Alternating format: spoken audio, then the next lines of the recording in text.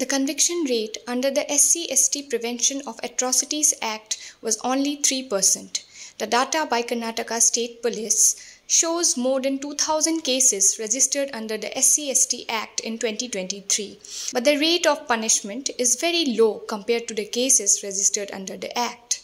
Murder cases under SC/ST Act has been pending in courts since 2020.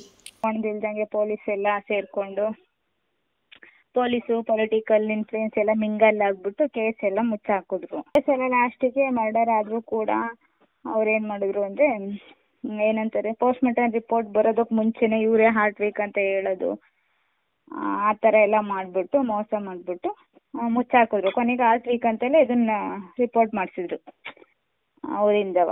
Doctors ಎಲ್ಲ involve ಆಗಿ ಅದ್ರೊಳಗೆ doctors police political influence ಎಲ್ಲ ಸೇರಿಸಿ. Police say that more cases are coming to the limelight because of the increase of awareness.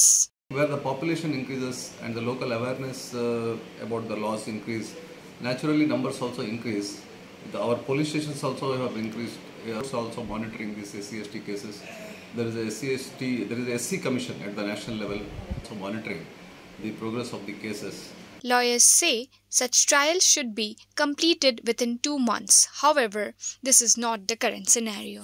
FIR, within 60 days, you need to file a charge sheet.